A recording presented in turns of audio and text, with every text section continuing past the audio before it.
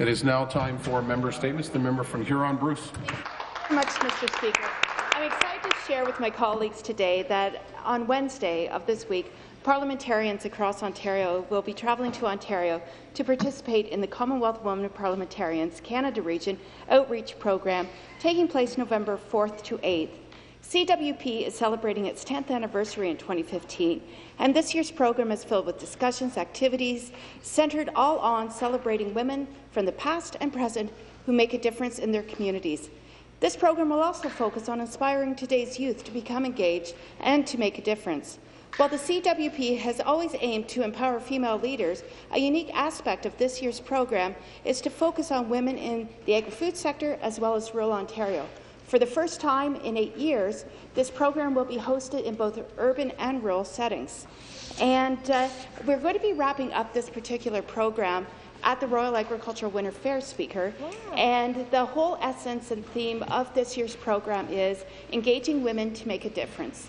And I invite everyone to participate in a program the Speaker will be hosting on Thursday, right after question period, where we will be celebrating women who have led the way. After that, we'll be travelling to Guelph and engaging with women who are involved in the agri-food sector, and ultimately they are making a difference. And we're going to wrap up the program by hopefully inspiring young women at the Royal Agricultural Winter Fair to stay involved, be active, and to make a difference. Thank you very much, Mr. Speaker. Thank you. Further member statements. The member from Hamilton Mountain. Thank you, Speaker. The number of children waiting for IBI now stands at 2,192, an increase of 29% from just 2 years ago. And the number for ABA has increased from under 8,000 2 years ago to an astonishing 13,966 today, a disgraceful increase of 75%. The shock provoked by these numbers is compounded when we look at the current service levels. There are only 5 more children receiving IBI than did last year, and incredibly, there are 926 fewer children receiving ABA treatment. I was joined at a news conference this morning by Autism Ontario, as well as 2 families who are affected each and every day by the failure of this government. Cara Onofrio was there, as well as Linda and Tony DiMambrio with their son Anthony. After hearing these families speak about their own experience, nobody could be left in any doubt that we need to do more. They fought back tears and stood strong to tell their story.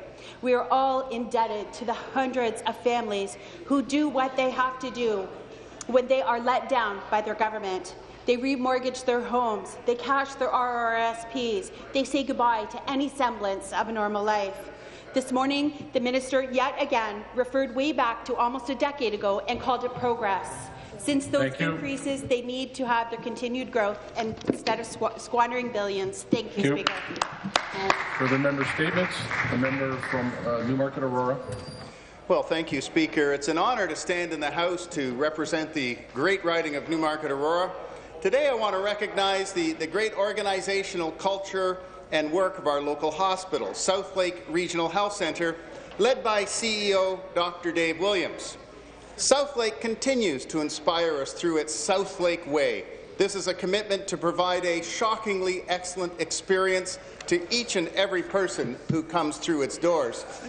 It's through 5 core values that South Lake Hospital achieves this goal every day: putting patients first, pushing the envelope, honouring commitments, speaking up, and by simply giving a damn. Yes, that's actually a core value, Mr. Speaker. Patients are given outstanding service when entering South Lake. The hospital is also a leader in innovative health care and recently celebrated 5 years of comprehensive cancer care services in the Central Lynn region and the opening of the Stronach Regional Cancer Centre at South Lake. To be celebrating its 5th anniversary is an exciting milestone. It is exciting for our towns, for the hospital, but more importantly, it's exciting for the people it serves every single day, for those individuals who face this disease, and for their families that find support within the walls of South Lake and the Stronach Regional Cancer Care Centre. I'm proud to represent such an innovative hospital filled with committed and dedicated staff, Mr. Speaker, that continues to inspire everyone in the community of Newmarket Aurora. Thank you. Further member statements. The member from Simcoe Grey. Thank you. Mr. Speaker, I rise today to share a Town of New Tecumseh Committee of the Whole resolution that was passed on June 15, 2015 and adopted by Council on June 22, 2015. Mr. Speaker, the Town of New Tecumseh is in the south end of my riding, home to Honda Manufacturing of Canada, and this resolution is against the Liberal government's plan to sell off Hydro One. The resolution reads in part as follows: and whereas the public electricity system in Ontario is a critical asset to the economy and vital to the living standard and well-being of all Ontarians, and whereas it is essential that Ontarians maintain public control and public decision-making with respect to electricity, and whereas experience in other jurisdictions shows that privatization typically means consumers pay more for electricity, and whereas our public electricity system currently generates hundreds of millions of dollars in revenue for the provincial government every year to help pay for public services we all depend on, and whereas the sale of shares in Hydro One will provide a short-term financial gain for the province in exchange for a much larger long-term financial loss, and whereas the provincial government has no mandate from voters to sell any part of Hydro One, therefore be it resolved that the Town of New Tecumseh calls on the provincial government to halt the sale of any part of Hydro One and maintain Hydro One as a public asset for the benefit of all Ontarians. Mr. Speaker, some 200 municipalities have passed resolutions like the one passed by New Tecumseh Council. I'd like the House to know that they are a non-partisan council. Thank you. And they want the government to listen to them. Thank you. Thank you. Member statements. The member from Timmins, James Bay. Well, Mr. Speaker, to the minister, imagine the surprise and imagine the anger that Northerners woke up to just this week when they found out that bus service in Hearst to Kapuskasing, Cochrane and points in between are being cut and that we're losing full-day bus services in towns like Kapuskasing and Hearst. This at a time when the government says it's got to make massive investments in infrastructure when it comes to transportation. They are at the same time selling off Ontario Northland, which they essentially tried to do at a loss, and now they're after making a promise that they were going to enhance bus service and that we were going to get better bus service by way of buses than we got with trains. The government's going back on its word, and it's eliminating bus service where it exists in places like Cochrane, Kapuskasing, Hearst are losing bus service, and in some cases are losing all-day service in order to get 3 buses a week. This is not what the government should be doing. If the government is serious about dealing with infrastructure in this province and making sure that we have good transportation infrastructure, you know what? The province goes further north than just the north of Toronto. Yep. There are places like Cochrane, there are places like Kapuskasing, there are places like Hearst who need to have that service to be able to function. And when they see the government on the one hand saying it wants to make investments in transportation and at the same time are cutting transportation services in Northern Ontario, they see this at what for it is. It's a rule for people in one part of the province that's very different than the other. Thank you. Further member statement, the member from Barrie. Thank you, Speaker. Today, the Canadian Cancer Survivors Network is launching their newest website portal. The portal will take you to part of the website that has information on melanoma. Approximately 6,500 Canadians are diagnosed with melanoma annually, and this number increases every year. The Canadian Cancer Survivor Network recognized the heavy burden of diagnosis of melanoma that it places not only on those who are diagnosed with it, but on their families and extended support networks. In response, CCSN has created an online portal recognizing and addressing the experience of melanoma, whether it's early or more advanced stages. The Melanoma Portal provides a trusted and accurate source of melanoma information. Sections on the portal centralize information on the diagnosis and treatment of melanoma, provide information and resources on financial planning, and address the issues that caregivers face. As a cancer survivor myself, I know the value that resources such as these can provide for treatment and recovery. Speaker, I commend the work that the Canadian Cancer Survivor Network does to help educate people on cancers such as melanoma. Thank you and congratulations to the CCSN, and thank you for all that you do. Thank you. Thank you. Further member statements, the member from Haliburton, Fort Lakes Brock. Thank you, Mr. Speaker. The poor policy policy choices of the Liberal government continue to make life increasingly unaffordable in Ontario.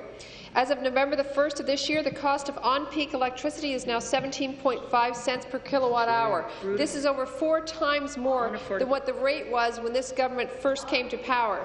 The new set of increases of electricity continues to force rural and suburban Ontarians into energy poverty.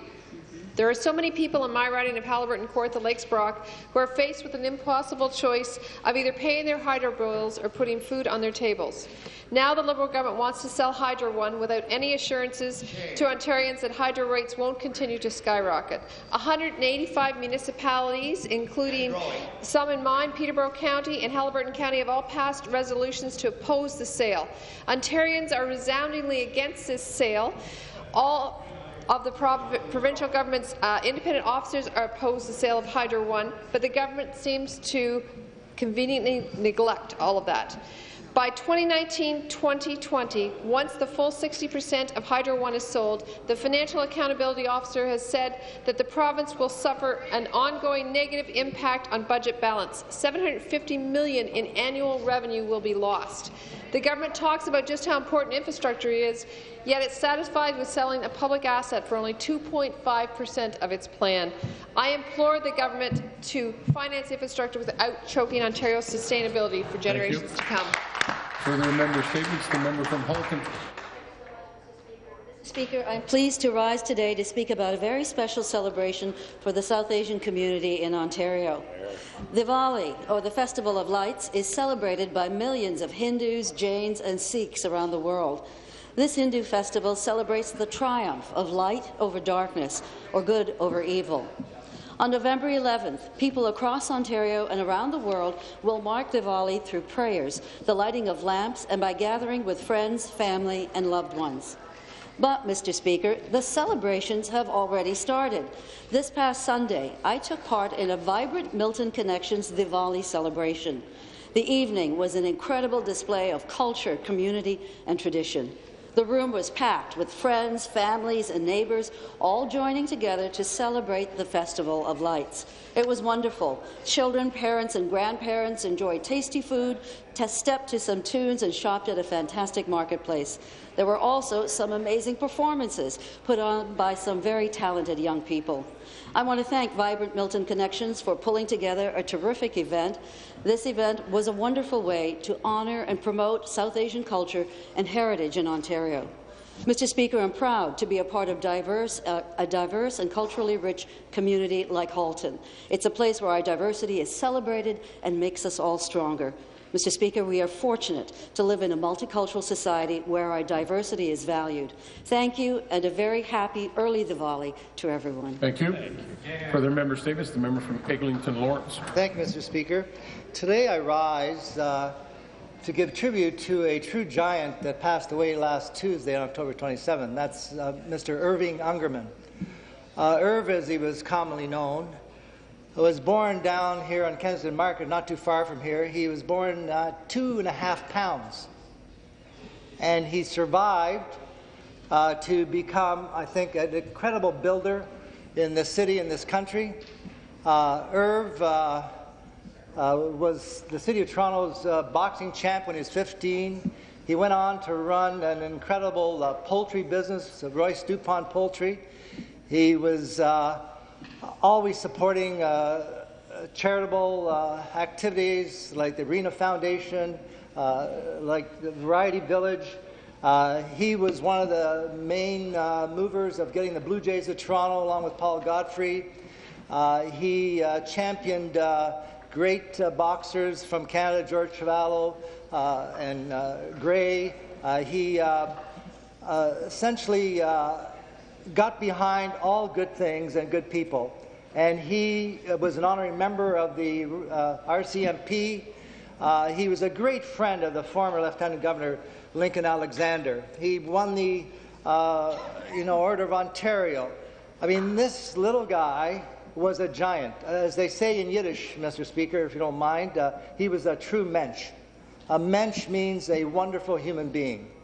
He was charitable, he was generous, and he loved this country, he loves this city, and he's the last of a breed. and God bless Irv for all that he did, and his wife Sylvia and all his kids and grandkids. We're going to miss you, champ. Thank you. I thank all members for their statements.